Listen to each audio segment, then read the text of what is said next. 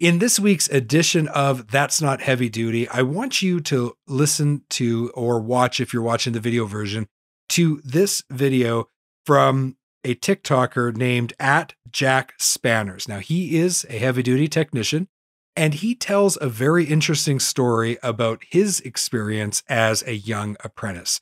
Listen in to JackSpanners' story. I used to work with a similar bloke. He used to with me all the time back when I was an apprentice. I mean, he used to hit my elbows and knees with a wire brush.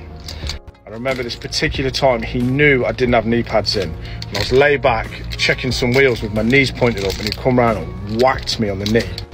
And there must have went in a couple of mil into my knee as he pulled it out, and it got infected, and I had a rough knee for about 2 weeks. He used to do this weird thing as well. He'd come up behind you if you were sat in the tea room or something, and he'd bite the back of your neck. Sounds a bit homoerotic, doesn't it? But he'd leave you looking like you've got a love bite, and he'd say, try explain that to the missus. It's just, Anyway, it came to a head one time. So all the lads are out the back, and there's nothing to do, we're all smoking out the back. And something got said, and he chased me round this caddy van.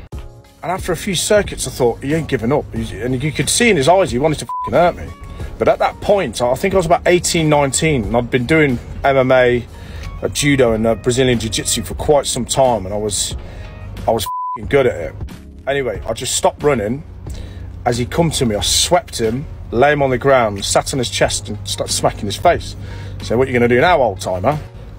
And all the lads, were laughing, and he got brushed off, but he never challenged me again. And subsequently, unfortunately, he just moved on to the other apprentices. But the thing is, they're in every shop, and I tell you now, you with me a lot, but that bloke taught me a hell of a lot. That's the thing. I used to kind of look at it as like intellectual theft. He didn't like me very much. I certainly didn't like him, but he was forced to teach me everything he knew. It was like, who got the better deal, you know what I mean? I gave him nothing, and he taught me my craft. So, I put up with a bit with him until I couldn't put up with any more. It's just, it's character building at the end of the day. Some of it's banter, but it does turn into bullying. Does this resonate with you? I know that the past generations, I know that they bullied the baby boomers, and then the baby boomers bullied the Gen Xers and millennials. And I know that is oftentimes just part of the culture of the whole trades and apprenticeship. And it's not just in our industry. This is definitely something I saw in the contracting world as well. I know. As heavy duty people, we need to be resilient. And I certainly know that a little bit of lighthearted teasing is completely appropriate. And, kids are just going to have to deal with that. It's part of being an apprentice, and it's part of learning. But this kind of extreme bullying, this kind of like physical altercations, this is not heavy duty. This is not what we want to do. And if we are going to act like that, guess what? If we're going to act like that, these kids are not going to put up with it. They have a lot of options. There is so few of them available to us that we are all in the trades competing for these young, talented people to join our industry. And if we're going to mistreat them, we're going to lose them. That's just the way it is. So we got to change our mindset. If you're in this mindset, you need to really take a look in the mirror and ask yourself, what have you been doing that is contributing to people leaving the industry?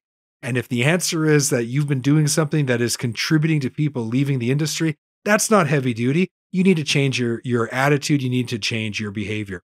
And for the rest of us who aren't geared that way, we don't necessarily bully people. When we see it, we got to call it out. And again, I am not saying that there isn't room for a little bit of lighthearted teasing, for a bit of camaraderie to develop over time. And certainly, if we screw up when we're young and we have to learn the hard way, a little bit of tough talk is not what I'm talking about here. I am talking specifically about the kind of physical bullying that @JackSpanners calls out in this video. Did you notice, though, his attitude towards the end? He recognized that even though he experienced this kind of bullying, he's the one that actually benefited because he stuck with it. That is a heavy-duty, resilient man that we should all be proud to have in our industry.